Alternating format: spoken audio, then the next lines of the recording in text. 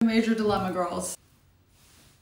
This is the situation. I'm an avid self-tanner. I pay the price of self-tanning. I understand my hands are gonna be orange occasionally, but this is even too much for me. Oh my gosh, look at them compared to my face. I'm going to an event tonight. I really don't want to look like this. Trying to figure out how to fix this. Oh my god, I do have self-tan remover. Let's try that. I'm putting all my trust in this self-tan remover, and if it doesn't work, I think we're gonna go to Target and get like some dish soap and some baking soda. To apply before showering. Can't even see it. It's like clear gel. I hope that this doesn't make it look worse.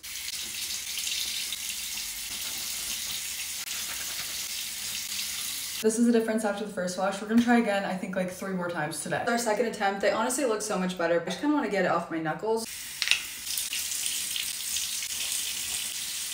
Honestly, I think it looks so much better. Highest of praises to this Loving Tan self-tan remover. It does wonders. Saved my life.